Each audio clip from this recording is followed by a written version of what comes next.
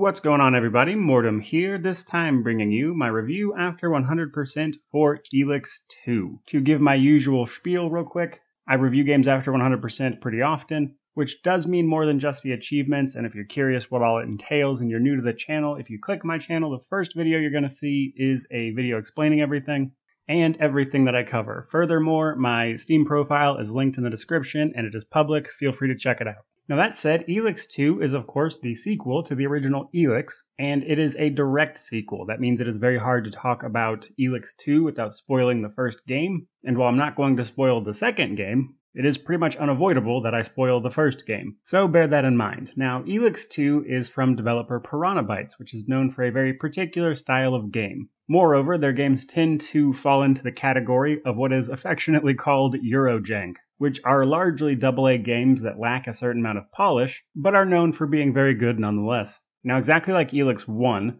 Elex 2 is an open-world RPG that carries forward pretty much all of the main mechanics. So in that way, the games are very similar, but Elex 2 refines and changes a few things, but the open world combat and exploration and the core mechanics of the game really remain the same. Now, to give a basic story setup that again is going to spoil the entirety of the first game, we have to first understand the canon ending of the first game. So the original game had, I believe it was 3 endings off the top of my head, as well as some other choices that didn't factor into the specific ending, but have been carried forward into the next game. There is no save file import or anything, so these decisions just are what they are in the second one. And that's important because this sees us taking the sort of default ending for the first game in that we toppled the hybrid, and some more important decisions like romancing Kaya, which was one of the companions from the main game.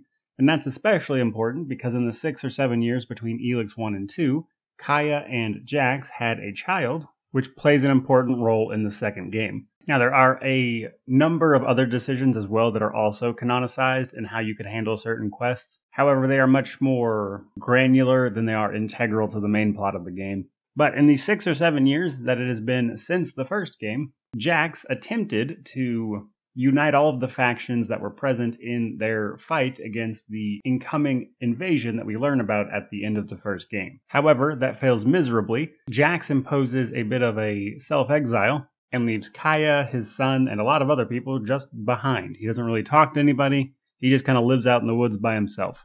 Until, of course, the invaders arrive. Jax's hideout is hit by this invasion, so he comes face to face with these creatures fairly quickly. And in order to fight the invasion, he has to then gather up his resources, unite the factions, and fight off this invasion that everyone knew was coming. And a large part of the game revolves around uniting these factions who have notoriously not wanted to work together. But moving on a bit, we talk about Jax. Jax is the set protagonist. It just kind of is what it is.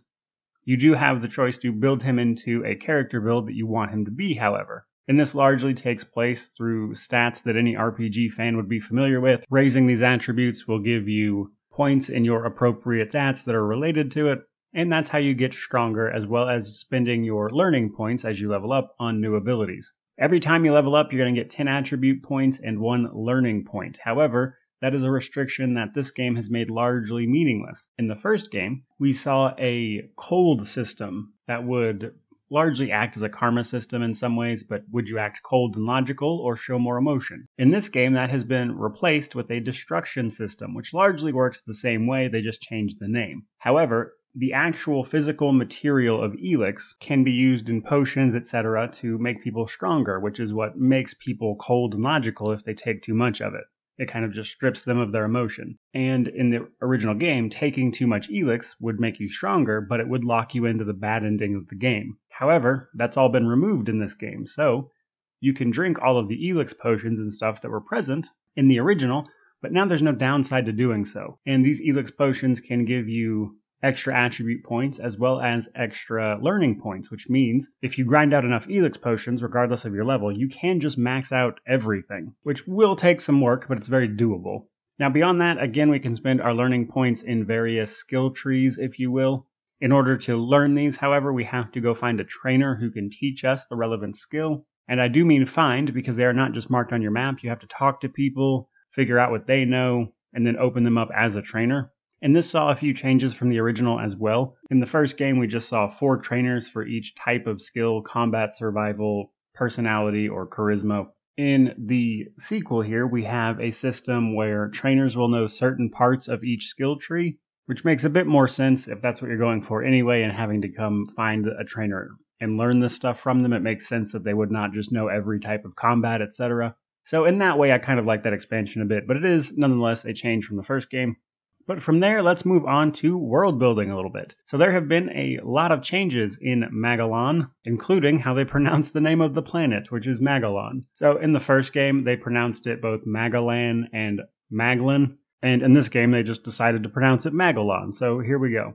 But beyond that, functionally speaking, the world building makes up of half of the previous map from the original, as well as a new part of the map that wasn't in the original. So if you're familiar with the Tavar Desert in the original game, that has now become the Tavar Forest, as the Berserkers, who were the canonical faction that Jax joined in the original game, then took over the Tavar Desert from the Outlaws and pushed them out, and they turned this desert, using their mana and magic, into a desert. So even though you're going to be familiar with the area, it will have changed a bit, and I personally got a lot of pleasure out of roaming around and then suddenly realizing that I knew where I was, but there were just trees here now.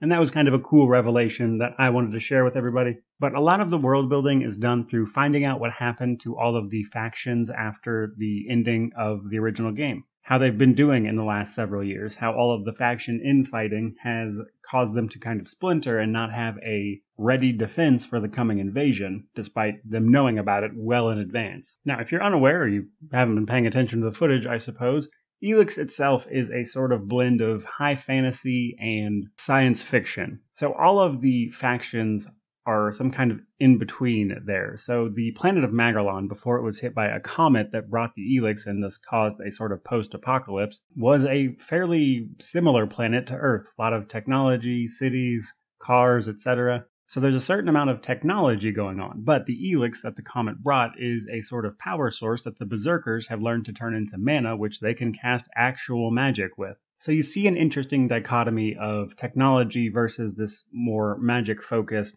society. So we get to do things like use a jetpack to traverse the world while simultaneously having a companion that can shoot fireballs. Now the jetpack is one of the unique features of Elex, I would say, or something that they kind of really lean into, in that it allows a certain freedom of exploration as you traverse the world.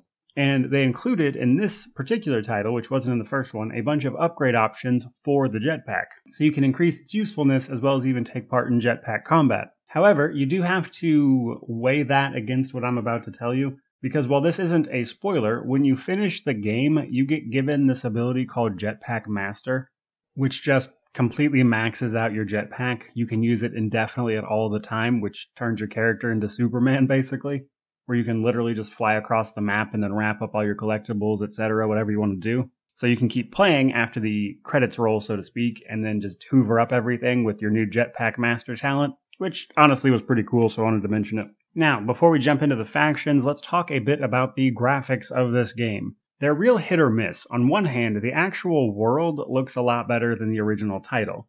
Not that the original one looked bad, but there's been some obvious improvements. Now, the kind of balance that finds itself in is that the faces during conversations are real hit or miss. Sometimes they look pretty good. Other times they look really weird. And I would tell you that it bounces just back and forth. There's some scenes where the face animations are fine, and then there's conversations where the faces look like they're from a different game entirely compared to the rest of the world. So just real hit or miss there. But with that out of the way, let's talk factions. Now, all the factions from the original game are in this one, with the addition of one more. And we can actually join all 5 of these factions. In the original game, we could only join 3 out of the 4. Now that said, I would say there are 3 major factions and 2 minor ones. And, unique to this game, we can choose not to join a faction at all. But that said, your destruction level does play a role in this, and some factions require you to have a certain minimum or maximum amount of destruction in order to join their faction. But we've already mentioned the Berserkers. These are the mages that I mentioned. Then there are the Albs, A-L-B-S. They are a almost different race of human beings at this point that have taken so much Elex that they've become cold and logical. And since the ending of the original game, they have cut back on their Elex consumption because it kind of turned them into slaves to the hybrid, which we overthrew in the first game. So the Albs have been experimenting with allowing themselves to feel emotion here and there, though they are still taking Elex to make themselves stronger and faster, etc. and these people have noticeably almost pale white skin, so they stand out. However, if they stop taking Elex, their skin will eventually return to normal color. Then we have the clerics from the original game. The albs actually originated from the clerics. The clerics are a very technologically advanced society, just like the albs are. However, the clerics are like the moral opposite. They are good people who believe in helping everyone they can in the name of their god Kalan. However, in the first game, we found out information that proved Kalan was the name of a rocket ship that was designed to save people from the disaster that didn't actually work. And the leaders of the clerics know this, but they still believe in the concept of Kalan. And for whatever reason, it seems like not everyone understands that Kalan is not literally a god. They seem to still be kind of passing that off or just letting people believe it. So there's that. You cannot join the clerics straight away, because the clerics are actually one of the minor factions. In order to join the clerics, you first have to join the albs, and then there is a quest that will lead you to joining the clerics if you want to from the albs, which is something that's similar that the outlaws do, which we'll get into here in just a second. The brand new faction is a faction called the Morcons. They are new because they're descended from people who actually descended underground when the extinction level event happened above that caused the post-apocalypse. So they've been living underground until very recently. However, these people are cultists, for lack of a better word. They believe in a blood god. They believe that death is oblivion, even if they don't necessarily want to die. And basically, they're very destructive, they're very warmongering, and they are outright trying to kill a lot of the other factions, and part of the game is kind of dealing with that situation. However, you can join them. I will say their armor and their general aesthetic looks very cool, so I could see why you would, but it's definitely your kind of bad guy faction. And then we have the Outlaws. The Outlaws are bandits. They are in a bad way, much like the clerics actually, because the Outlaws used to control the fort, which the Berserkers now control before they ousted the Outlaws. The clerics are actually also in a bad way because the Albs ousted them out of their home in Ignadon, where the main invasion happened. So the Albs, rather than work with the clerics, just kind of kicked them out of their capital city in order to use all of the resources to fight the invasion themselves. Again, cold logical people. But in order to join the Outlaws, you have to either first join the Berserkers or the Morcons, and then there is a quest that will lead you to potentially joining the Outlaws. Now, there's quite a few factions, there's a lot of interactions, but I will say, much like the first game, a lot of the coolest part of the factions go into getting to the point where you can be recruited. And then after you become part of that faction, there are several quests which see you moving up the ranks of said faction. But in terms of what it does for the main story, which does push you to join a faction, it really doesn't change that much. Like, it's definitely fun and an option, so I don't want to knock it, but it really doesn't change that much in the grand scheme of things for the main story. Because in this game, there's not a bunch of endings like there is for the original. There's just kind of the ending. So your faction choice really doesn't make much of a difference outside of how you get to the ending. But nonetheless, there are unique quests for each of the factions that you won't see unless you join them. And before we jump into the combat section, I wanted to talk a little bit about the UI. They've made some updates to the UI. I don't think all of it was positive, though. They changed a lot of the stuff into like these lists, which are harder, in my opinion, to navigate than the original game. I didn't know where else to put that in this review, so there you go. But let's move on to the combat. The combat is the same janky mess that it was in the original game. They did add some new stuff via the jetpack combat. You can pick up some abilities that will let you use your jetpack in combat to attack flying enemies, as there are enemies that are exclusively flying, so you need some sort of ranged capability. And if you're melee, you basically have to go into jetpack combat to attack these ranged enemies in the air. They also added heavier weapons, grenade launchers, something they call a slug thrower, which I think is just meant to be like a heavy ammo. But they added heavier weapons, which are pretty cool, honestly, to use in terms of the damage they'll do and the explosions they'll cause, etc. And the combat, much like the original, comes down to two things, really. And that is what your stats actually are, the equipment, and then the actual combat itself. So the combat is decently challenging just because it's based off of your stats. If you're fighting something that's way over leveled than you, you're gonna lose even though it's third-person action combat. So you really need to focus on leveling up and getting your character in a good place before you start tackling a lot of combat quests. That said, this game is much better paced on the combat front than the original, as in the original, you were almost useless at level 1, and you could run into like in-game level enemies just right from the starting area. Whereas in this game, they kind of slowly lead you in the direction of quests you can actually complete and monsters you could actually fight, so the game does not feel as difficult as the original did, purely because there's a bit more of a attempt, I would say, at pacing the game out quite a bit better than the original. However, it must be said that the combat is pretty rough. The animations are very stiff, and while you can do a lot of cool stuff, a lot of it doesn't look very cool because of the animations behind it. Nonetheless, they did add some new stuff to combat, and while overall it can be fun, especially if you lean into some of the more new, interesting things like jetpack combat or the heavier weapons that can be a lot of fun, it is nonetheless janky and does not look super great. And in some ways, it's just clunky to engage with. But from there, let's talk companions a little bit. So a lot of the companions are returns from the original game. So we get to see Nasty, Falk, we even get Kaya for a while. We get our personal droid, if you will, Crony back. And it seems really what they did was replace 2 of the companions with 2 new ones. Every faction gets a companion, basically, as a representative. And they replaced the Berserker and the Alb companion from the original game. So now, instead of everyone's least favorite companion, the Alb, whose name I can't even remember from the first game, we get Naira. And then for the Outlaws, instead of the guy who tried to kill us in the first game, we get Bully. Now, I don't want to spoil all these companions for you, as honestly, I think the companions were some of the best of what this game had to offer. I would say even the companions I didn't like going into the game, their story and actually doing all their quests for them, in most cases, surprised me. And just when a character was starting to get on my nerves, the tone of the game and their quests, switched, and it gave a bunch more context to why things were going on the way they were up to that point. And suddenly, characters that were annoying me were actually pretty cool. And I think the game did handle those companions pretty well, or at least their quests, and a lot of them have a pretty solid story arc. Now, with that in mind, it is much easier to piss off your companions in this game than the previous game, as in the original Elex, as long as you did their quest, you were pretty much good to go. However, in this game, if you are basically actively doing things those companions don't like, you can pretty easily piss them off to the point that they'll just leave, which was honestly pretty difficult to get to in the first game, but there's definitely some consequences to using the wrong companion and acting a way they don't like. And then, of course, we have romance. So Jax can romance pretty much all of the female companions, which is Kaya, Nasty, and Naira. Now, I would say the canonical romance for this game will likely be Kaya again, and I say that because the only romance that has an achievement tied to it is Kaya. Kaya is, of course, the mother of Jax's son.